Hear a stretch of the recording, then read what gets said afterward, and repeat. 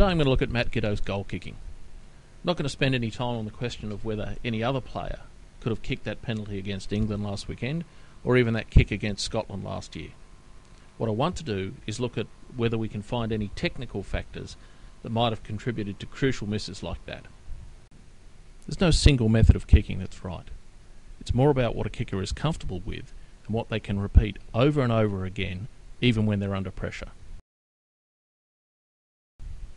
So let's look at some different styles. You can see here that James O'Connor stays fairly upright. His head's quite close to the position of the ball as he kicks it, and his weight is moving forward as he kicks the ball. So his foot travels towards the goalposts rather than kicking around the ball.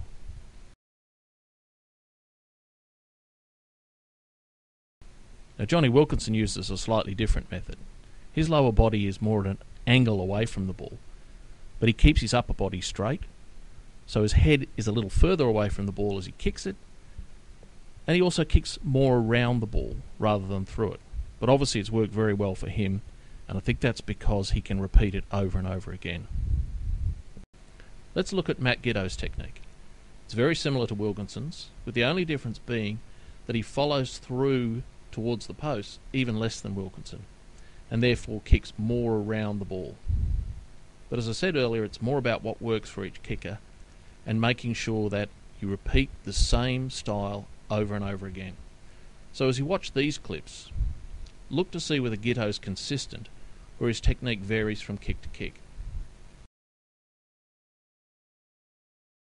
Now those kicks were from the end of year tour last year.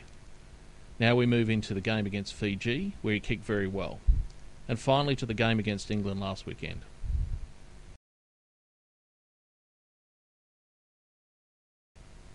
The kicks are from both left and right sides of the field, and that really only matters if you curve the ball in the air a lot, which Giteau doesn't.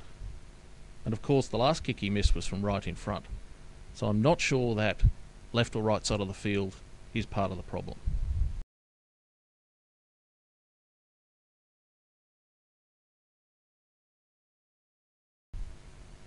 Through all of those clips, he's consistent in where his foot lands, the angle of his body, and where his head is in relation to the ball at impact. So I don't think his alignment is a problem.